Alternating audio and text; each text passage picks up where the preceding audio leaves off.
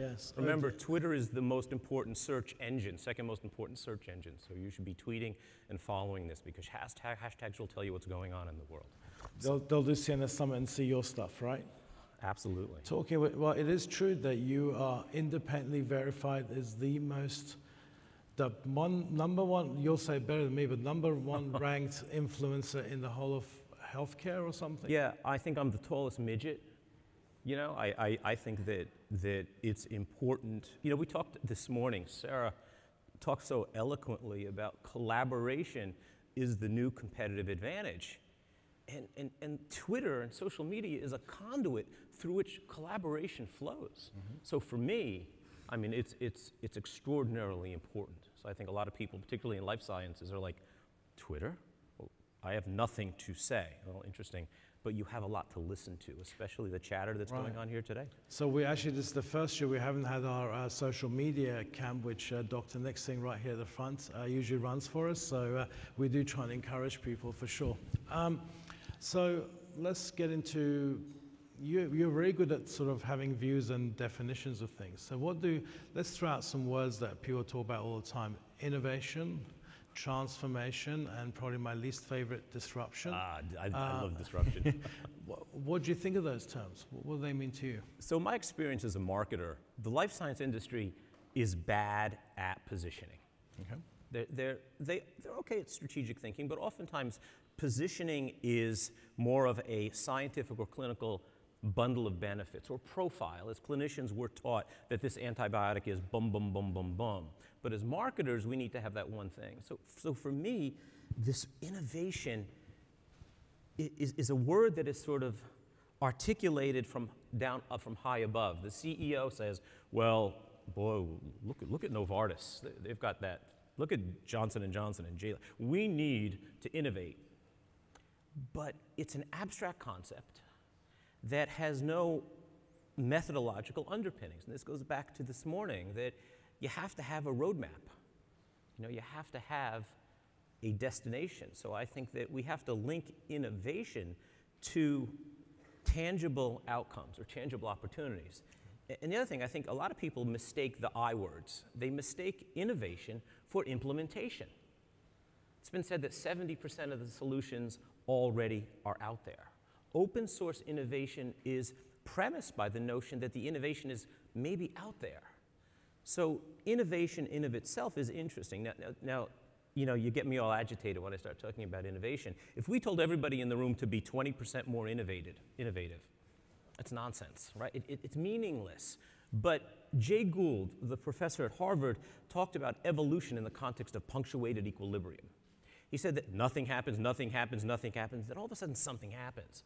And I think that innovation is like that because we need to establish the inflection point or the points at which innovation may be best served or most vulnerable. So when we talk about innovation in clinical trials, well, you know, the Xerox machine doesn't have to be more innovative. I don't want to make it 20% faster to make a Xerox copy of something. But I might want to look at patient recruitment and social media. So finding the point at which innovation lives is just as important. Now the other side of that coin is the proverbial disruptor, right? Everybody says we want to disrupt the marketplace. We want a company of disruptors. That's nonsense. Imagine a 500-person company where everybody's a disruptor. Nothing gets done. It's really the judicious application of disruption. It's the right person. There are innovators, there are implementers, and there are disruptors. And it's not the same thing for everybody, except we fall in love with the lexicon of discovery and the lexicon of innovation. And I think that's tragic in a way. So I've seen you write about the patient's role in this. So do you think the patient should be in the center of all this? Yeah, I think pharma's search for patient centricity is nonsense. Tell us all about that. And look, pharma is in a precarious time. Their strange search for patient centricity, I think that they should be patient infused. I think that understanding the patient, understanding the journey, understanding the value and the human aspect of this is extraordinarily important. But the domain of the life science industry, I think, is in the realm of CRISPR, in immuno-oncology, in science. That's where we win. You want to fight in retail medicine, you want to fight against Amazon, you lose already. So I think consumer centricity is interesting because what pharma has done, what life science industry has done, is they've taken the traditional value ladder. In other words, what they've done is taken feature, benefit, value. So they've taken the drug that has rapid absorption, laddered it up to the benefit, which is rapid pain relief or action.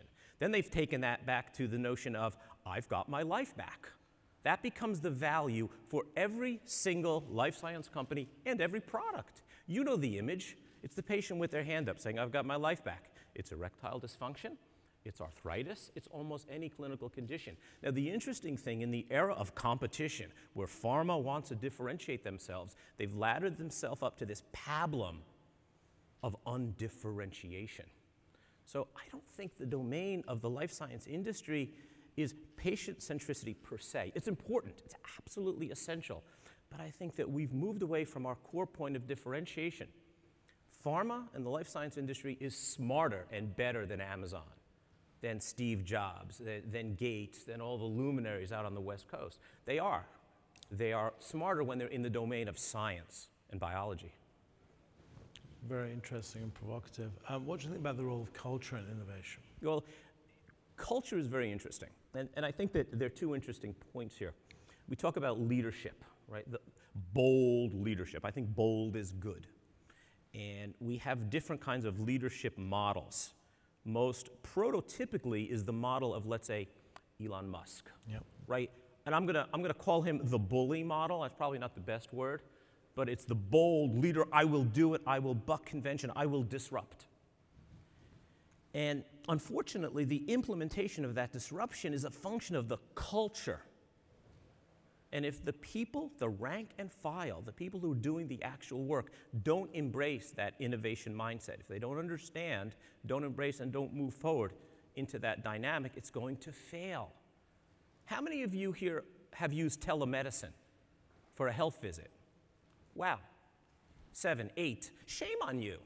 You're going to go back to your marketing groups and talk about the technological implementation and say we should use all this mumbo jumbo in clinical trials, and you're not doing it. So how do you expect to be innovative if the culture doesn't embrace it? So culture squashes innovation. That's an academic perspective out of Harvard Business Review. That's not my opinion. But the other interesting thing about this is that there's that Elon Musk bully model, and there's also this model of Nikola Tesla. Those of you who've studied science, Nikola Tesla was an amazingly brilliant man, largely responsible for the implementation of alternating current. He changed the world. We live in the world of the electron. So credit Nikola Tesla for doing that. But Nikola Tesla was a fragile soul. He wasn't a bully. In fact, he was bullied by Thomas Edison, by other innovators, by VC. It's the same story. It's the same story as it is today. So we have to be very careful about the nature of innovation because innovation itself is fragile. And most particularly, it's fragile because it lives in the context of life science. We're not making a driverless car here, guys. We're helping people with cancer. So innovation comes from a variety of stakeholders like parents, like patients, like engineers. And some of those voices in the context of health and disease and sickness are not bold and big. They're fragile.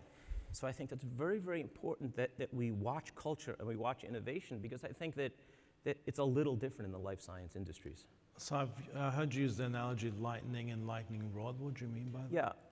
So everybody wants to be an innovator, right? Everybody wants to be an innovator, a disruptor, all those cool words. I think what we've learned, particularly from this morning and open innovation, is that innovation happens all over the place. The value of that dynamic is that pharma is not necessarily going to be the innovator. Okay? They have two of the three stools of innovation development. They have clinical validation, right? We can do a trial. They have market access. We can get to the physicians, maybe to the consumer, if you look at maybe a J&J model, but they're missing the lightning. And what pharma needs to do is not be a bastion of innovation, but be a lightning rod. Be a lightning rod. They have to attract these lone voices of innovation.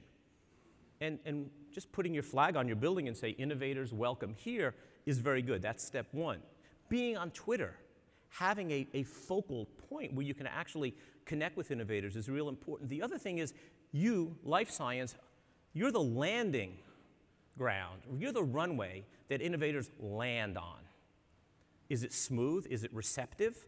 Or is it bumpy, convoluted, and problematic? So you have to think about that because innovation is out there. We saw it yesterday. Really cool things. The interesting thing is, are you as an organization receptive to that innovation? That's brilliant. Well, John's around all day too. Tell us your Twitter handle again so that they all know. John Nosta, Johnnnostj. Guys, listen, Twitter is really interesting. It's a search engine, right? Look at your hashtag. Look up immuno-oncology. Look up CRISPR.